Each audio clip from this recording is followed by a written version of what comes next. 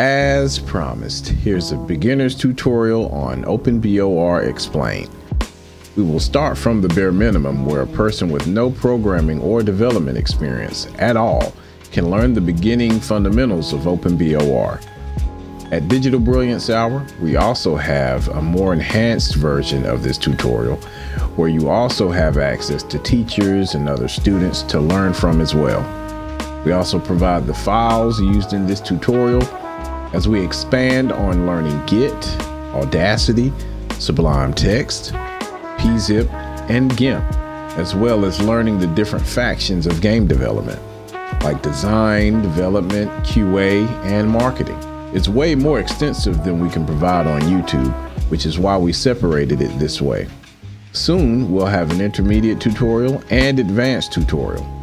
For those who don't really need the extra access, those portions will also be provided on YouTube. If you want access to the teachers and other resources, we ask for as little as $5 to join our DBH community area. The DBH community is where all of our extended classes and services are provided. You also have access to our one-on-ones and instructor-led workshops that leave you with obtaining real-world experience that can also be used on resumes and so much more.